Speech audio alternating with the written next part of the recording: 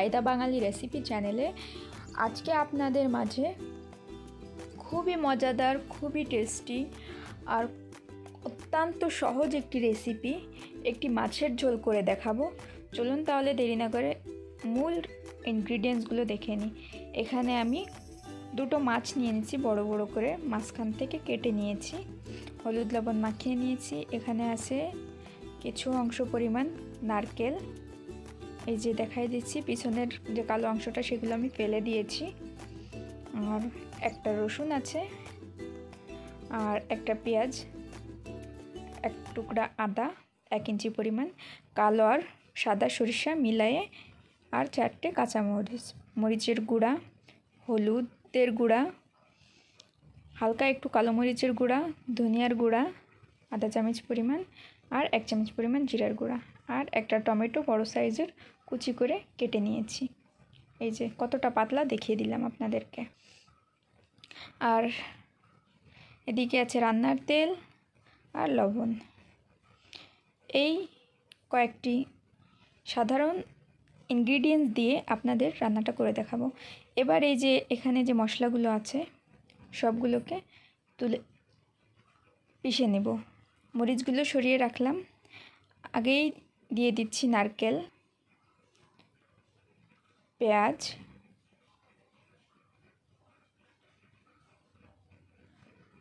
আর রসুনগুলো দিয়ে দিলাম, আদা দিয়ে দিলাম, আর সরিষাগুলো দিয়ে দিলাম। এবার সব কিছু ঢেলে দিব, দিয়ে একটু পানি দিয়ে খুব ফাইন করে একটি পেস্ট বানিয়ে নিব। পেস্টটা খুবই স্মুথ হওয়া চাই।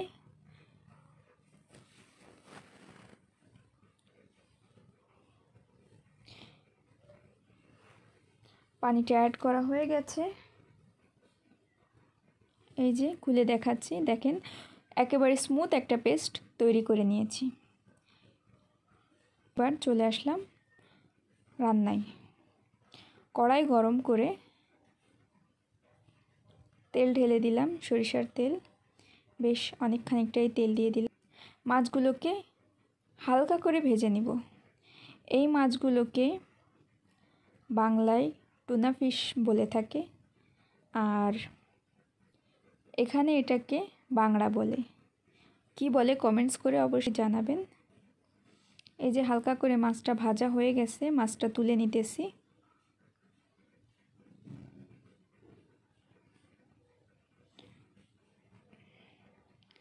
এই কড়াইতেই বাকি রান্নাটা করে নিব। যে মশলার পেস্টটা করে রেখেছিলাম সেই মশলার পেস্টটা এবার এই কড়াইয়ের মধ্যে অ্যাড করে দিব। মশলার পেস্টটা অ্যাড করে দিলাম, দিয়ে তেলের মধ্যে খুব ভালো করে নেড়ে চেড়ে মিশিয়ে নিব।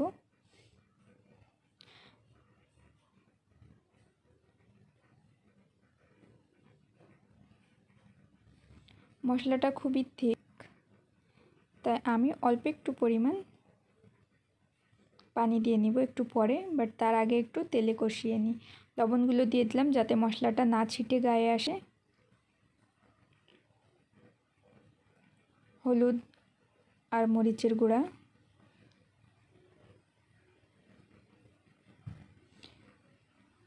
ধনে জিরে আর গোলমরিচের গুঁড়া, সব গুঁড়া মশলাগুলো অ্যাড করে দিলাম যাতে মশলার সঙ্গে সব কিছু একসাথে কষানো হয়ে যায়। আর এবার আমি মিক্সির জারটা ধুয়ে অল্প একটু পানি অ্যাড করে দিব। পানিটা অ্যাড করা হয়ে গেছে, এবার আমি সব কিছু ভালো করে মিশিয়ে নিব। মিশিয়ে ভালো করে মশলাটা কষিয়ে নিব। এবার একটু ঢেকে মশলাটা কষিয়ে নিব। এই তো মশলার পানিটা একেবারে শুকিয়ে গেছে, উপর দিয়ে তেল ভেসে উঠেছে। মশলাটা আমি নেড়ে চেড়ে আবারও একটু কষিয়ে নিচ্ছি। এবার দিয়ে দিলাম কেটে রাখা টমেটোগুলো। যেহেতু মশলার পানিটা একেবারে শুকিয়ে গেছে, মশলাটা আরও কিছুক্ষণ কষাতে হবে, তাই আমি টমেটোটা দিয়ে দিই। টমেটোটা দিয়ে খুব ভালো করে কষিয়ে নিব। সব কিছু নেড়ে চেড়ে ভালো করে মিশিয়ে দিলাম, দিয়ে একটু ঢাকা দিয়ে রান্না করব। ঢাকা খুলে ফিরে আসলাম 5 মিনিট পর। আপনারা দেখতেই পারতেছেন যে পানিটা একেবারেই শুকিয়ে গেছে। এবার আমি নেড়ে চেড়ে নিব। আর টমেটোগুলো সফট হয়ে গেছে। মশলার যে একটা কালার এসেছে, অনেক সুন্দর একটা কালার এসেছে, আর স্মেলটাও অনেক সুন্দর আসতেছে। এবার আমি ঝোলের পানি অ্যাড করে দেব। যেহেতু নারকেল দিয়া, এটা হলো মহারাষ্ট্রান একটা মাছের ঝোল। 1 কাপ পরিমাণ পানি দিয়ে দিলাম।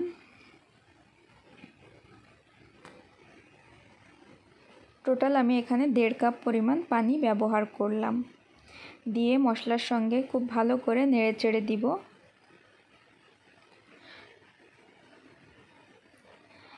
দিয়ে নাড়াচাড়া হয়ে গেছে, সব কিছু মেশানো হয়ে গেছে। এবার আমি ঢেকে দিয়ে রান্না করব।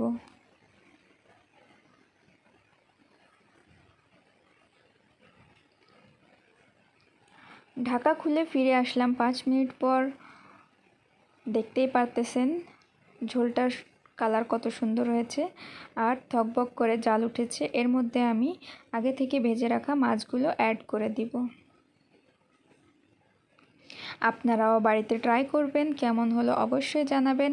আর এই ধরনের নতুন নতুন রেসিপি পাওয়ার জন্য আমার চ্যানেলটি অবশ্যই গিয়ে সাবস্ক্রাইব করে নিন, পাশের বেল আইকনটিও প্রেস করে নিন এবং কমেন্টসের মাধ্যমে অবশ্যই জানাবেন আপনাদের কেমন লাগলো এই রেসিপিটি।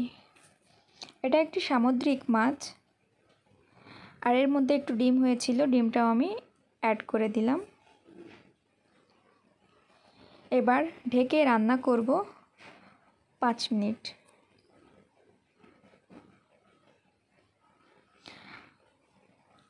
পাঁচ মিনিট পর ঢাকা খুলে ফিরে আসলাম। তরকারিটা রেডি হয়ে গেছে। তরকারিটা রান্না করতে আমার মোট সময় লেগেছে 20 মিনিট।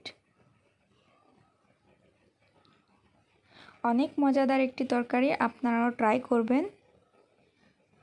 আবারও দেখা হবে নতুন কোনো রেসিপি নিয়ে। ভালো থাকুন, সুস্থ থাকুন।